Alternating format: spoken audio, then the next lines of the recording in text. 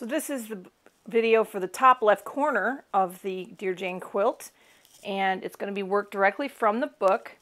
We've got 9 octagons and 10 here. This one gets applique on, and you want to make sure that you've got the short end on the correct section. So there's a short end and a long end of each octagon, so you'll have to keep an eye on that because it's real easy to get them turned just a little bit. And then we've got little triangles and the squares. So what we're going to do is we're going to put this row together. I'm going to put a row together of the octagons, and then I'm going to put my pieces on the outside edge and then on the inside edge, and then I'm going to make another row, connect that to this assembly, and then put these on individually, and then another row of 3 and on, and that way I can attach these relatively easily, and I will base them as I'm going to go attach them. And all my pieces are here. When I went to go lay my pieces out, I had missing one piece, so this is why I keep my extra fabric, and I took a little index card and traced it from the book and then made a new piece, but don't know what happened to it. Occasionally that happens.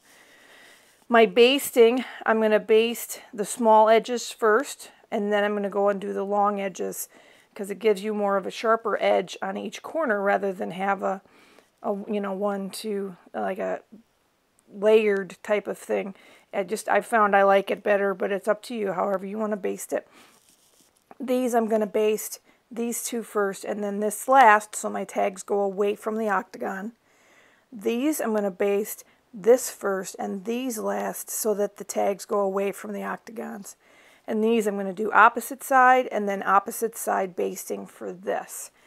These I'm going to baste short sides, and then the long sides, same thing here. This is my applique, and these I'm going to baste these here, and then the other ones. So I'm going to first get started. These are going to be short sides and then long sides as well. First get started by putting one of the row of 3 octagons together. So I've basted my pieces, and these are my little tiny triangles, and I want to make sure I keep everything in the same location so that I can just put them together. I don't want to accidentally mix anything up, so I'm going to attach the octagons together first. So I put the octagons together, and now I will stick the little triangles into their proper spots. Got the little triangles attached to the bottom of this octagon row. Next thing to do is to baste the little things that go on the top, the triangles on the end and the squares in the center. So I got the squares basted and the end triangles, and now I will attach them to where they belong. So I've attached the squares and the outside triangles to the octagon row, so this is what I have.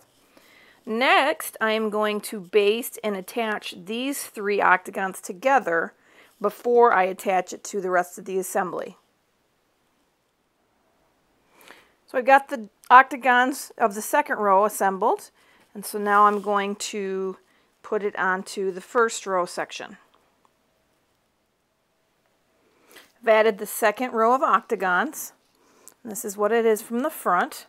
So the next thing to do would be to baste and add on the next row of little squares and triangles.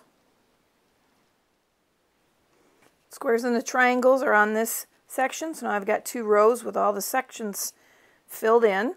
So the next one I'm going to do is baste and attach these to each other. So I've assembled my 3rd row of octagons, and you can put them on these other 2 if you want to right now, but what I'm going to do first is I'm going to attach these little pieces to the top. Then I will attach this to here, because I did have just some bulky handling of this when I was doing these. So I'm going to attach these to the top of this single row before I attach it to the rest of the assembly. I've attached my triangles to the top of this row, so now I'm going to attach this to the rest of the assembly. So I've assembled all 3 rows of the octagons with their corresponding triangles. So this is what I've got. So now I'm going to look at my chart, and I've got all these surrounding pieces, and I want one that's going to be the length of one side, so that would be this one. So I'm going to go ahead and baste and attach that one, which is here, and then connect it to this, and then I can go around and attach the other pieces as well. So I basted and attached this top portion. So this is what we have here. So then I look for another section here, so we're going to go to this side, which is the same thing. It's the length of that piece. So I'm going to go ahead and attach that to this piece right here. So I got this side attached, and you want to make sure that you've got the 90-degree angle side touching the center, because my tendency was to flip it over, but that'll give you the wrong angle. So now I've got, oops, oh, we'll put that over there. Now I've got this section completed. So the next thing to do is to add this piece here. So I got this. Make sure you, when you go to add a piece, that it's always upside down, because that's how you're working. If you flip it over and try to add it here, the angles may not be right. So you just want to make sure that you're always working from the same direction. So I'm going to baste these on the short end first, and then the long side, and then I will get it attached to this edge. So I basted this little strip piece, but there's two different ends. There's an end with an angle and an end that's flat.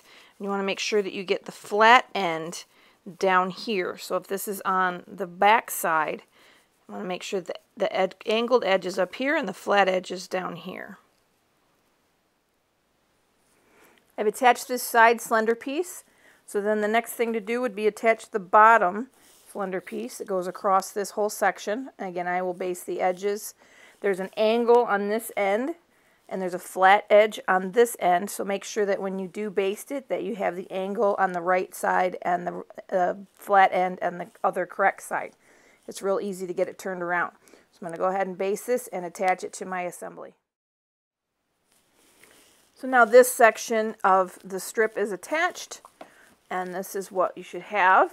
And we're going to work on this corner now. I've got a octagon that's going to need to be appliqued to the tip, so I'm going to baste both of these, and then I can work on placement of my octagon. Got both of these pieces basted, and so if you look at the octagon, the short ends are on the point side and the long sides are on the 45-degree area. So the long sides are going to be facing the edges of this point. So it doesn't really matter which one. It just you don't want to do this, you want to do that. And if you look at this, this point is closer to that point. It's not centered on this side, but this is pretty centered. So I'm just going to kind of eyeball it. I want to make sure that this distance is approximately the same as this, and that this is approximately lower on both sides. So I'm going to then be able to staple it at least in 2 spots. I might staple in 4, so I make sure that it stays put so I can applique it down. But I want the placement to look just like that. So I got my pieces stapled. I did use 4 staples to make sure that it stays down. So now I'm going to applique around this and get this stitched down. So I've got my octagon appliqued down to the point. And now I will attach it to the rest of the assembly. So I've attached my tip to the rest of the assembly, and now my top left corner has been completed.